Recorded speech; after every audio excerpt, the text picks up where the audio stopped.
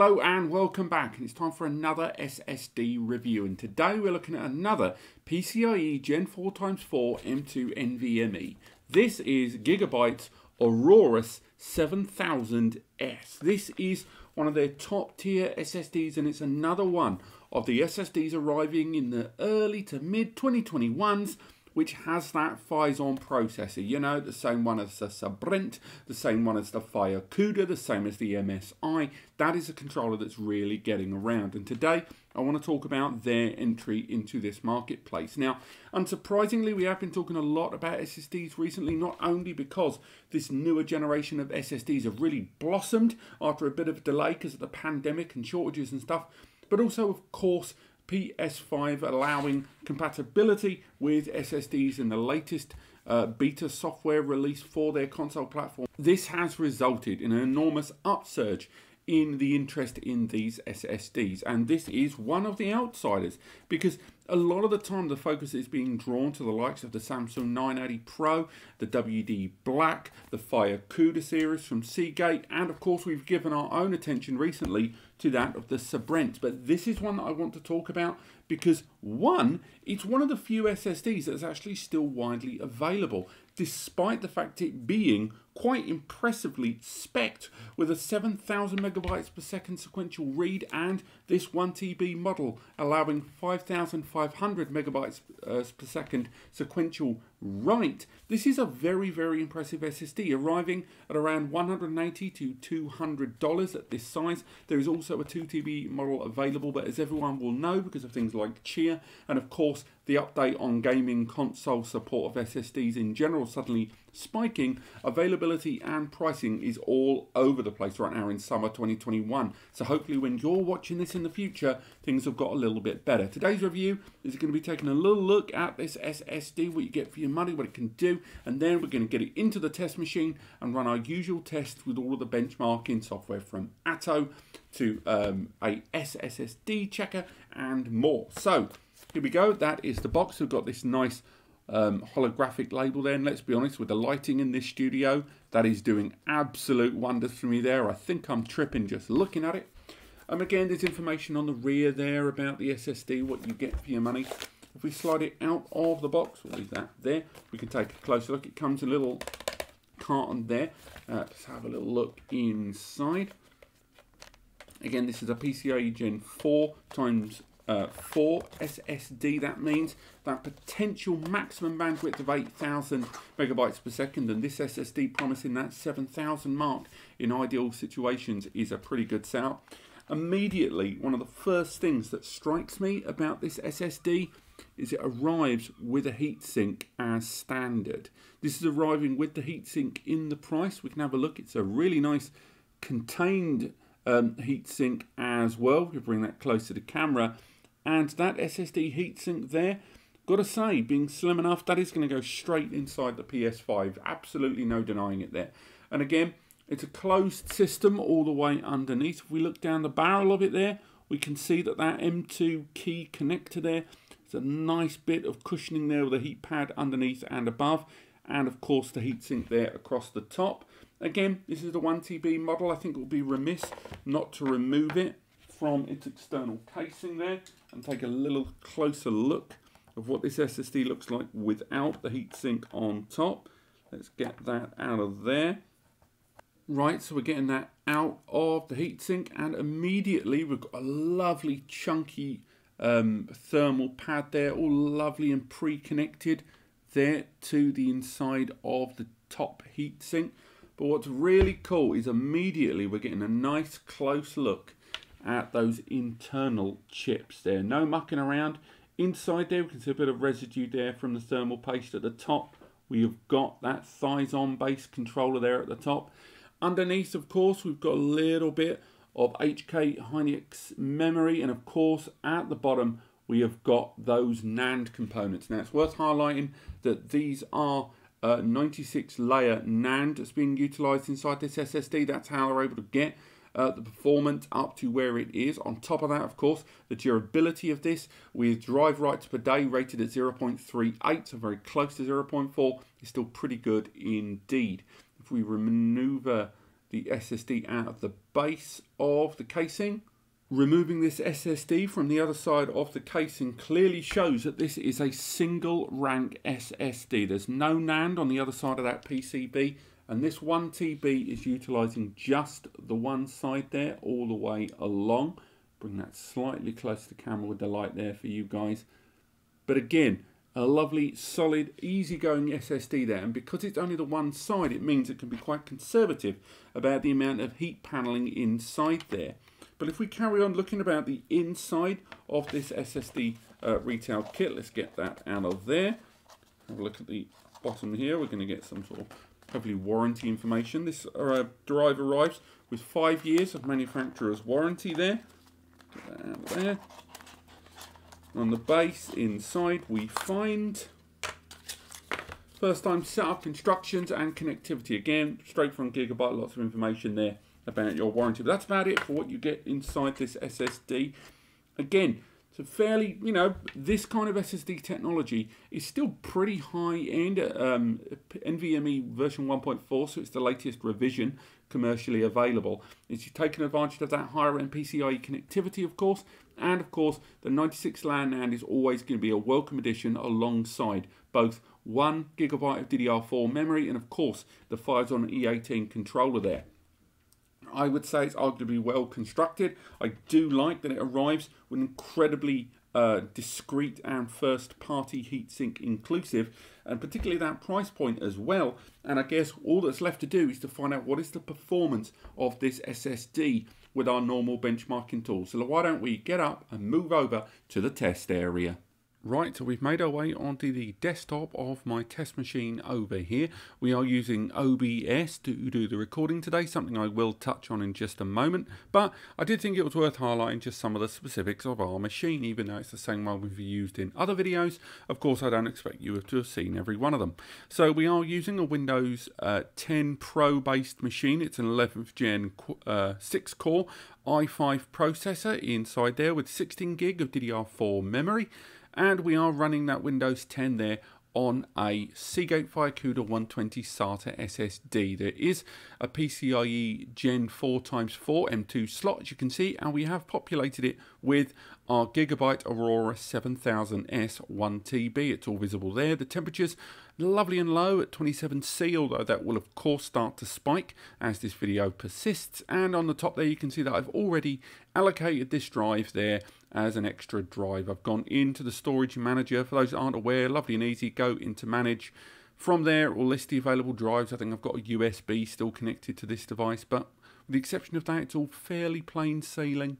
You can see right there that 1 TB drive straight away. Now we are going to be running numerous tests here. We're going to be running Crystal Disk Benchmark there. We're going to be running a S Benchmark. We are going to be running a bunch of other tools ranging from Atto as well.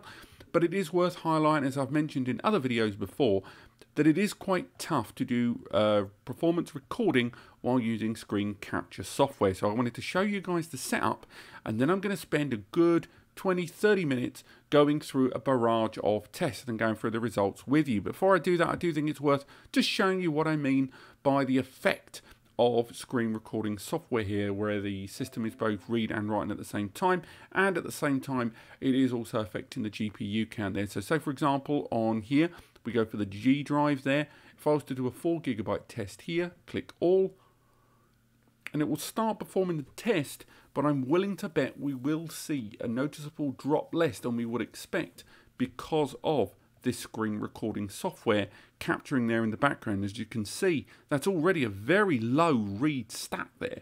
So that's why we don't use screen recording software at the same time as running our performance benchmarks, because it always hampers the results quite massively. So what I'm going to do is reset the test there, and I'm going to come back to this with after we've done all of the tests, just to show you can see the temperature's already gone up a little bit there.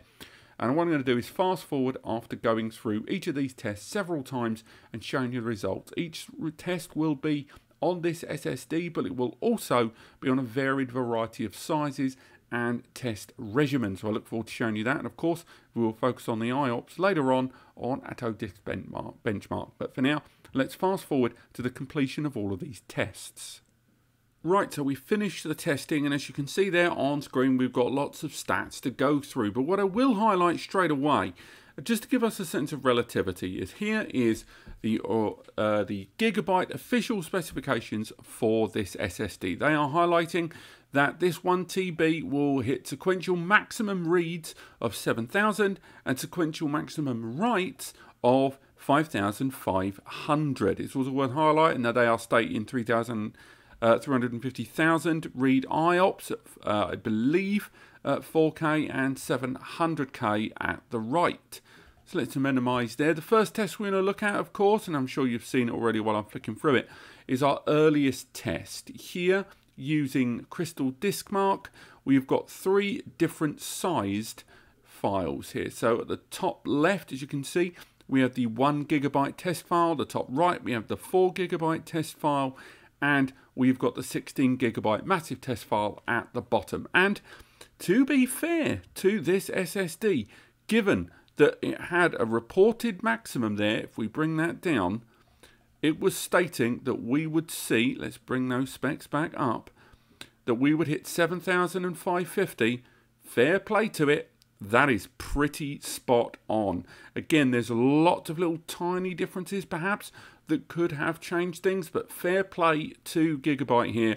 This is pretty darn close on all degrees of 1, 4 and 16 gig test file to exactly what they said that this disk would do. If we look at the IOPS are a pinch less I would argue, but the IOPS, really you have to bring things down quite significantly in this testing, and a lot of the time IOPS can easily be capped by the system you're using. And as you know, as much as I love my PC system, it has to be said that it could be a lot more powerful, perhaps with a 12-core Xeon, and maybe this 6-core i5 isn't quite sufficient for this. But nonetheless, the Crystal Disk Mark figures there are still pretty impressive in my eyes, and I would still give this SSD a pat on the back from what we're seeing here on screen.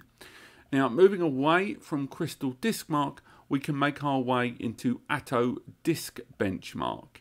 Here we once again ran 3 tests. We've got a 4 GB test file on the right, on the left 256 meg, so a quarter of a gig, and 1 GB there in the middle of the screen. And we can see there during this course of testing, these are far more intensive overall compared to the previous tests. And we can see that we were hitting, in terms of read, 6.5, so 6.59 or 6.86 really was the heaviest we hit.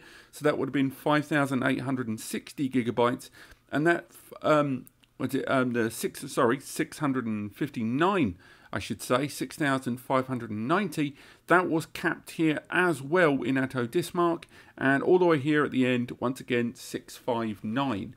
The read didn't seem really to kick higher than 496, but that's still pretty darn close for intensive testing of what we're seeing here, and particularly within the confines of my test system, a standard desktop interface there. We flick these over to the IOPS for each one respectively. Accidental click there. We can see that those IOPS figures again are really only living in the hundreds of thousands, and Atto isn't really the same as what they're portraying there in their specs. So we're going to kind of overlook that there. But again, IOPS we've already highlighted before in both this, the Gigabyte AORUS 7000s, and of course the MSI M480 Spatium. And along with that, of course, our earlier testing on that of the Sabrent Rocket Plus, we're able to see that the IOPS on these SSDs, unless they're using even better NAND or in-house stuff like Samsung and WD, or using that 176 layer NAND like Seagate, they're not really going to crack into the higher areas of IOPS that some of the other PCIe Gen 4 SSDs provide. But if we leave here, we can make our way into AS Disk.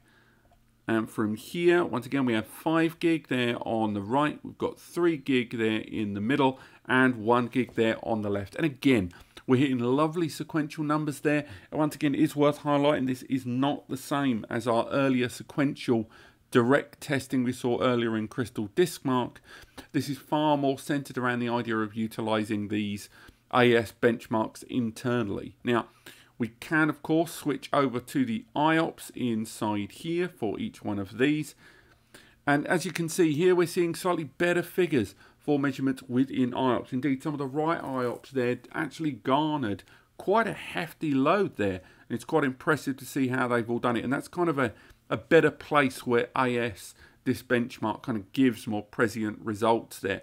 We can get a copy benchmark as well. So if we run a quick copy disk benchmark there, this is going to give you just a quick indication there of block file transfer. And we're just going to leave it there in the background to do its thing. But of course, because we're using the screen recording software, it is of course going to fail. So maybe we'll abandon that there. But what we're going to be doing now is I'm going to move over now to have all of these on screen. And I think we can garner quite a lot of information here with regards to performance. I think it would be fair to say that Crystal Disk has kind of delivered a straight game on these, and I do think that Gigabyte here have given us exactly what we wanted. Even on the mixed read-write threshold there, the stats were still pretty good to be working with simultaneously. And if you are looking at an SSD to upgrade for your PS5, you could do a lot worse than this disk. I think in terms of common gaming, as good as this disk is, I think it doesn't give the full realization of PC level gaming. And I think you're going to have to err towards the larger capacity there, because that difference there of more than 1,350 in terms of sequential write is going to be noticeable even in the smaller files later down the line. If you're doing online esports, that could make all the difference. But in terms of console gaming, I would argue that the PS5, you could definitely do a lot worse than this SSD. And given its high availability and quite good pricing in UK and Europe, I think this is a decent enough SSD there. But this has been my overview and benchmark review of the Gigabyte AORUS S700 or 7000s even. The name of this thing is so different in different regions. Thank you so much for watching. If you have enjoyed this, click like. If you want to learn more, click subscribe. And of course, do visit the free advice section in the description below to learn more about this disk, and of course to help you understand what's the right data storage solution for you. We've got the free advice section, we've got constant reviews, it's all there for you. Otherwise, thank you so much for watching, and I shall see you next time.